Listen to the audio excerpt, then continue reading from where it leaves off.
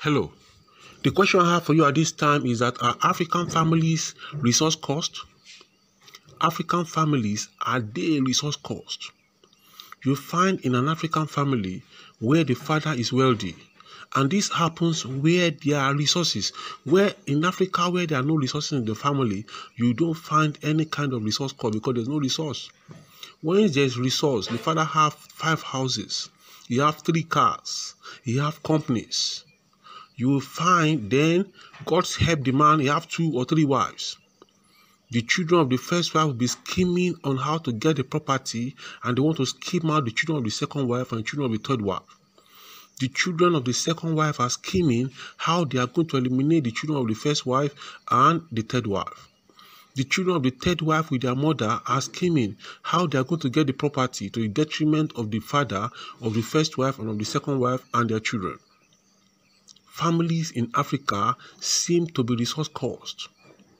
You find a father have worked hard, have lived, made the house, and has a house of 10 rooms. The children, instead of them to also reach out and work and look at how the father did it and do their own and duplicate and make a house of 50 rooms, of 10, 100 rooms, they will stay and they want to share the 10 rooms the father had. They want to take the room 1-1. Is African families, are they resource cost? You find the oniles, especially, I've watched them. They sell land to people. They are the first people to get to that place, and they call them oniles. They are the landowners. They sell land to people. People come to their land, buy land from them at peanuts, and they build mansions on the land, and they live there. The oniles, you are the landowner. You are the one that sold the land. You will still go back to the people you sold land to and be asking them and be begging them for money every time. Anytime you see them, they keep dashing you money. Is Africa and African families, are they resource cost? You say you have money, you have acres of land. Why can't you go into farming? Why can't African families go into farming? Why can't African families come together, unite, and move their families forward? Africans can unite for burial. Africans can unite for wedding. But most times they don't unite to educate the family members. They don't unite to send their children to school. They don't unite to say the case of going to school is a family emergency. They don't unite to say any child that gets admission to university, he must be sponsored. He must not lack food. He must not lack means of livelihood. He must live decent life because he wants him to come out very well.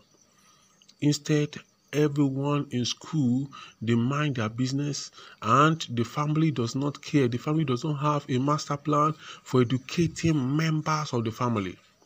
But they have a master plan for burial. They have a master plan for every kind of thing. Even communities in Africa, they don't have master plan for schooling. They don't have master plan for people to learn a trade.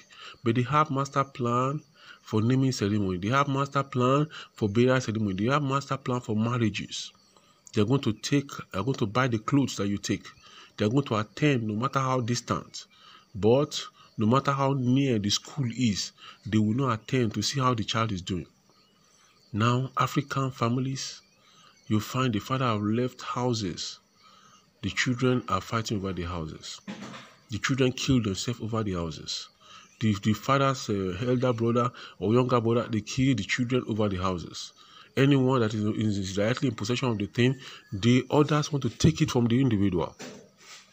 African families, are you resource cost? Are you resource cost? Then what is the solution to this resource cost in African families? I'm going to talk about that in the next YouTube video. Please drop your comments about this resource cost issue in the comment section below. I'm going to talk to you soon. Bye for now.